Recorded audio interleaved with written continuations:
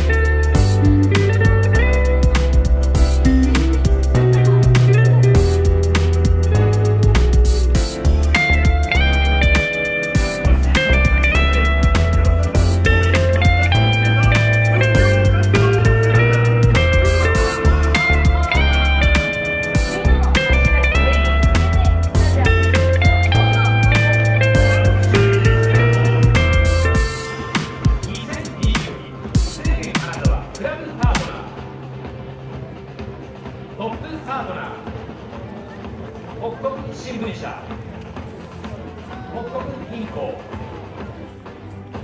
米沢電気工事、100万ボルト、中森快適薬局、9名、石川日産、日産プリンツ金沢、明治安田生命保険金沢支社、一斉ビルド工業、アプリ注文、明日のチーム、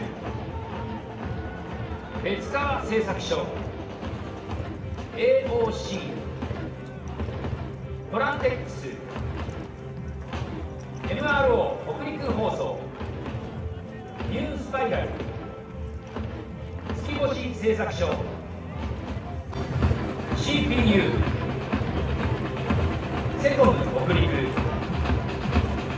株式会社北水、ゴールドパートナー北陸電力、松葉屋、チャンピオンカレー、幸男、名称青葉歯科クリニック、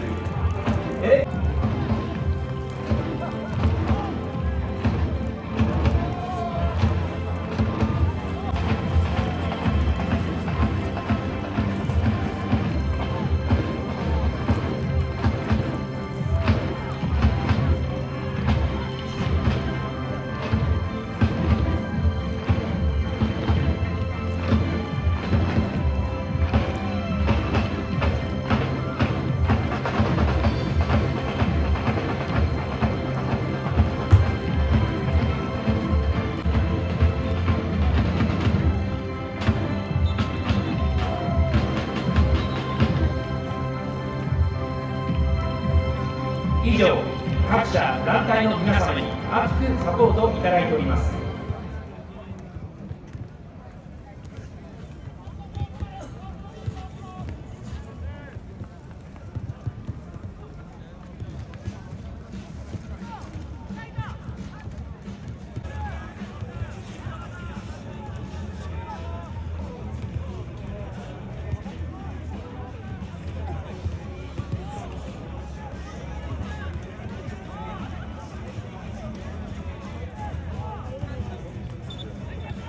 2022明治安田生命 J2 リーグ第17節ツエーゲン金沢 VS モンテディオ山形。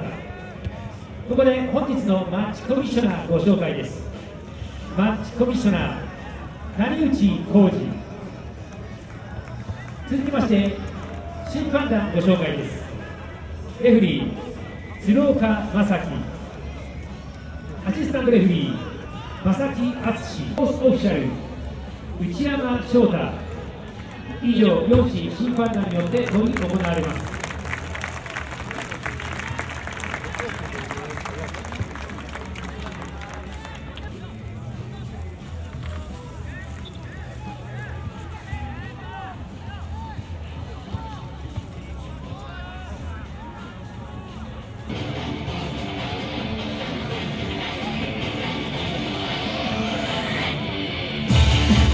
本日の右側チーム、モンテディオ山形サポーターの皆さん、ようこそ金沢へ。ようこそ西武公園陸上競技場へお越しくださいました。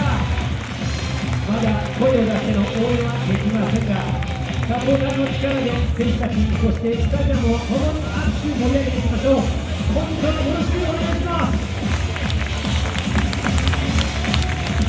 モンテディオ山形、ゴールキーパー背番号1、後藤正明。ディフェンダー背番号2、山崎康介。ディフェンダー背番号5、小田弘樹。ディフェンダー背番号26、河合歩。ミッドフィルダー背番号25、国分慎太郎。ミッドフィルダー背番号15、藤田伊吹。ミッドフィルダー背番号8、小西雄大。ミッドフィルダー背番号17、加藤大輝。フォワード背番号9、レアコー。フォワード背番号22、河合修斗。リザーブ背番号23藤島 AFA、 背番号6山田拓海、背番号31木村誠二、背番号14荒垣孝之、背番号20チアゴ・アウベス、背番号13鈴木邦友、背番号33木戸幸輝、監督ピーター・クラムスキー。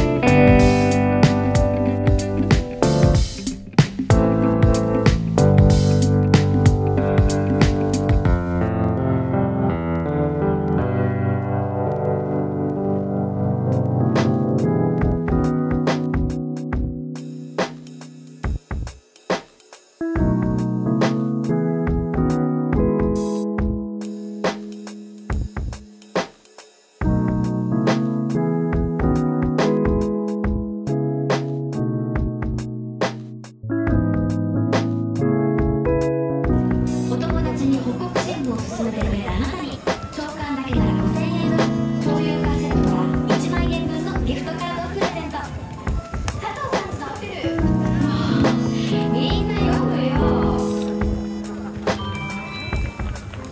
君の今日が君の明日の嬉しい出会いの連続でありますように。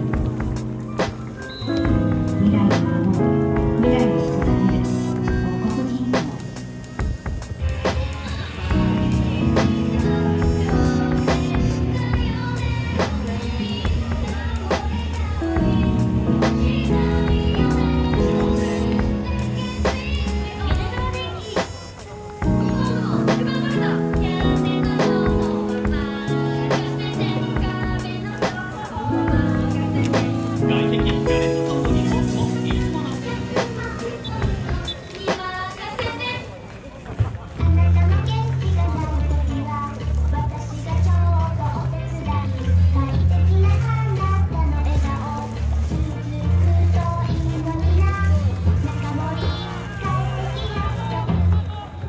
御社の人事評価、給与連動してますか？うちの人事評価クラウドを導入したから、彼は給与をしました。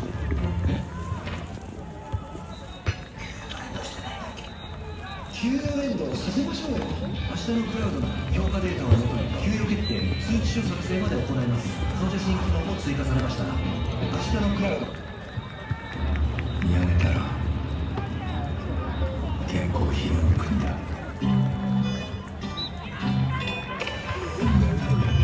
空間に成長、スペースバリューを置いています。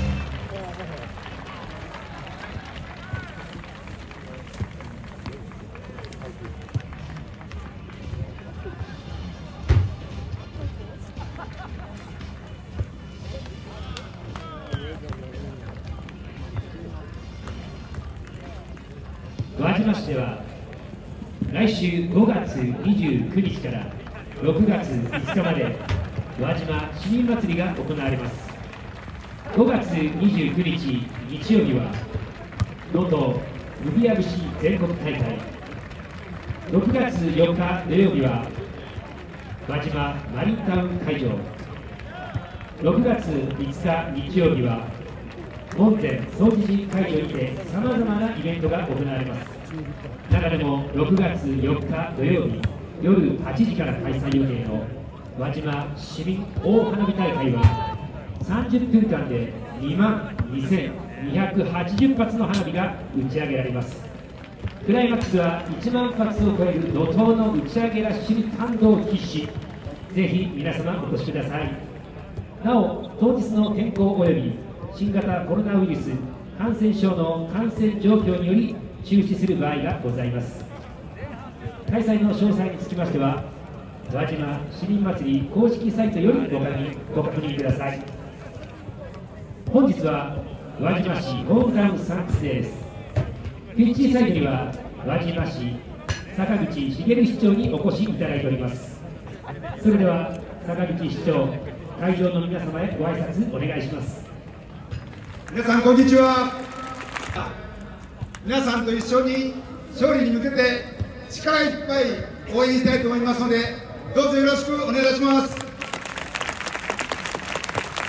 産地として有名ですけども、その他にも日本三大朝市の一つに数えられる輪島朝市や世界農業遺産であります能登の里山里海のシンボルともなっております白犬の千枚田、そして700年の歴史を有する曹洞宗大本山総持寺祖院など見どころもいっぱいあります。また日本一の漁獲高を誇る天然のフグ、この輪島フグをはじめおいしい食がいっぱいあります。ぜひ皆さん一度輪島市の方へもお越しいただきたいと思います。そして先ほどご案内ありましたけれども、来月の第1土曜日4日の日の8時から30分間で2万2800発の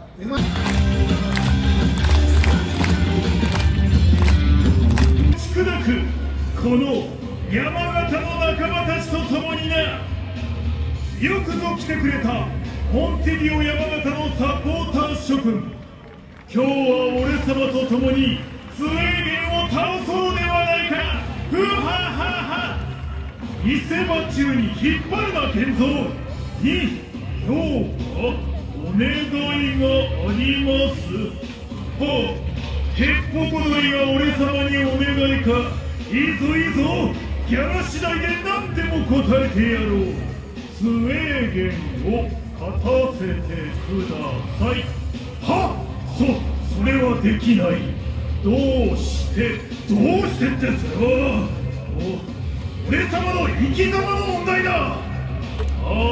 できないだ。無理なお願いしてごめん。腹立つな貴様。分かったせめてツエーゲンにもモンテディオにも全力が出せるようにエールを送ってやろう。構え。金沢と山形、これまで4勝4敗の五分と五分、一丸となって決着をつけるがいい。ヤサガラス337拍子、せーの、チャッチャッチャほいチャッチャッチャ、ヤサチャッチャッチャッチャッチャッチャッチャ、ヤサ今日ヤサスウェーゲン、ヤサ今日は連勝ホームゲーム、おいだから妙な言葉を流行らすな。にありがとうございました。おい、もういいのか。ミッション完了。まさか貴様、この前337拍子やって勝ったから弦を担いでみました。ツエーゲンを勝たせるために俺様を利用したのか。勝つよツエーゲン。やかましいわ。あの手この手で俺様をコケにしよって。ツエーゲンよ、一丸となってかかってこい。俺様にぶっちぎられないようにな。ふはははは。ギャラをもらい忘れた。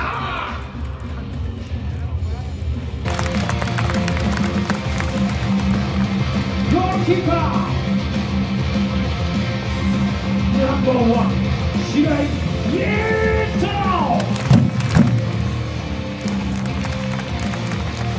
ディフェンダーナンバー5松田リカ、ナンバー27広井玉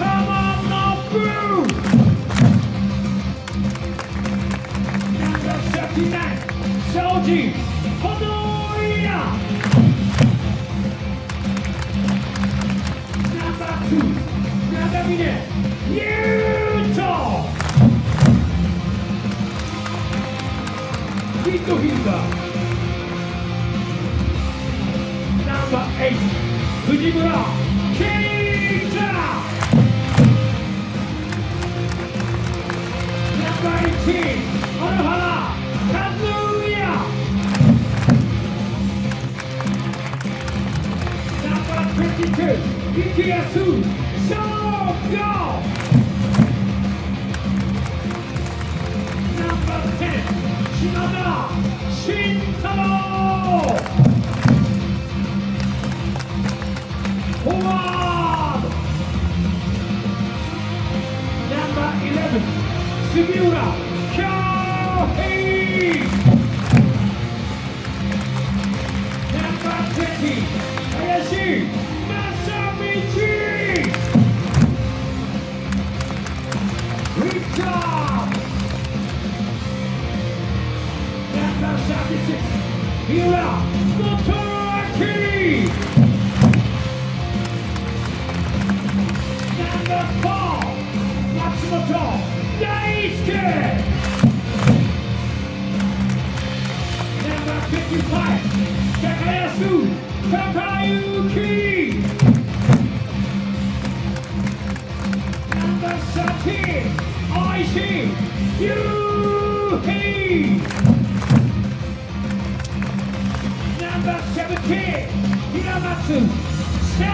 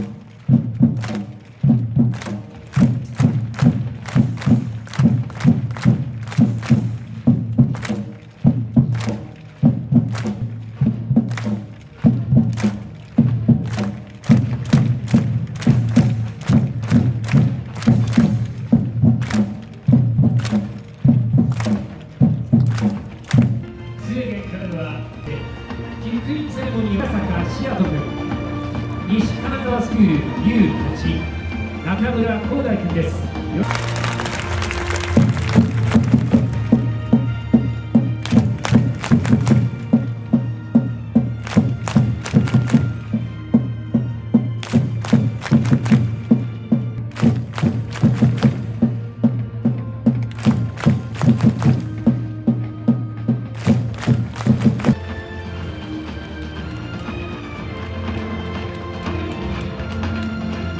新型コロナウイルス感染予防のため、声を出しての応援はご遠慮くださ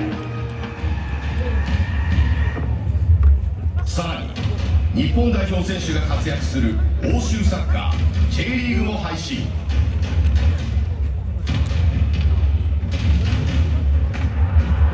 この戦いに全てをかける。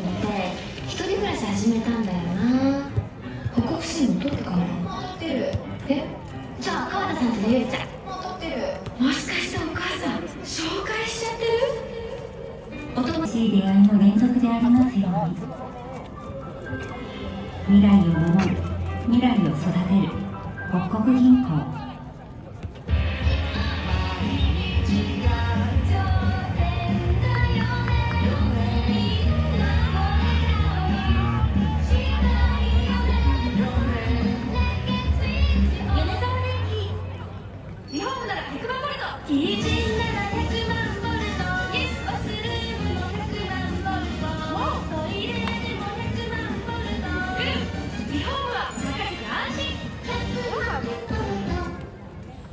中森快適薬局薬の扉スポーツファーマシストって何？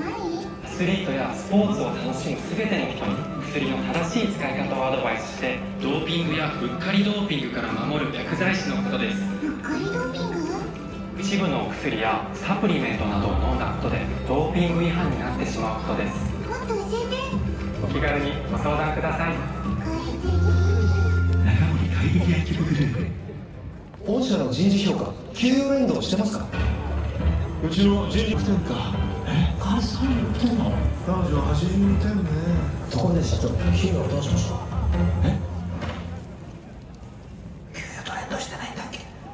給与連動させましょうよ。明日のクラウドなら評価データをもとに給与決定通知書作成まで行います。顔写真機能も追加されました。明日のクラウド見上げたら結構広い国だ。スウェーゲンサポーターの諸君、前半戦はどうだったかな。ここからモンテディオ山形の猛攻撃が来るぞ。果たして耐えられるかな。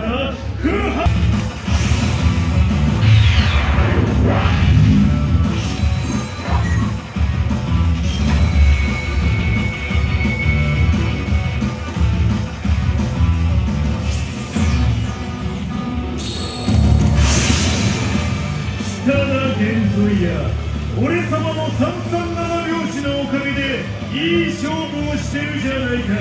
感謝するがいい。どうもありがとう。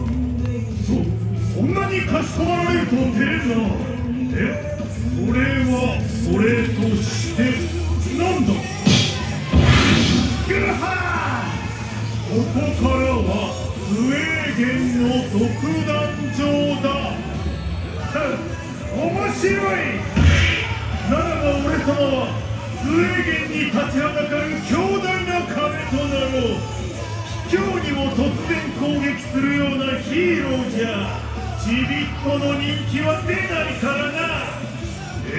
どうした？子供たちの人気欲しい。この前のムックに聞いとけよ。もうすねるな。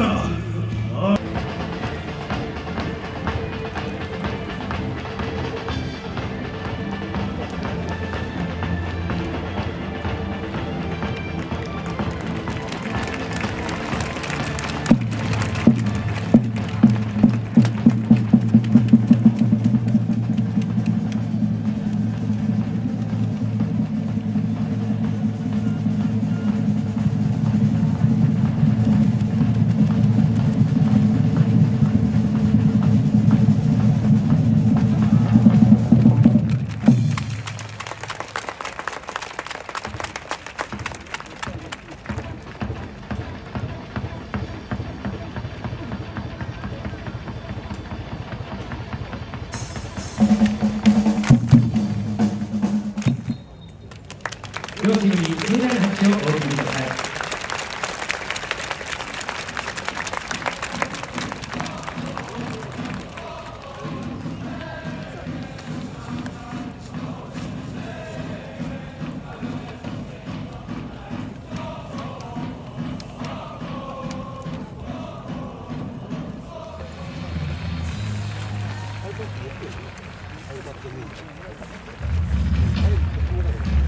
アジア最終予選日本代表戦全試合配信。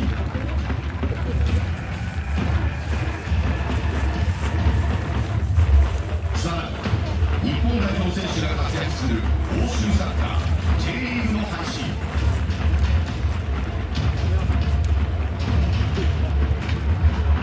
この戦いに全てをかけるだぞ。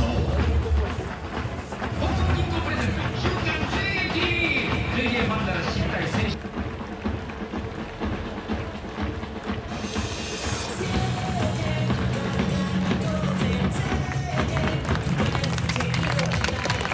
タジアムは岩手グルージャ東洋館。昨年 J2 を勝ち上がってきたグルージャ東洋館。J2 初開催となりました上位進出のためにも絶対に負けられない戦いです。日曜日のセンター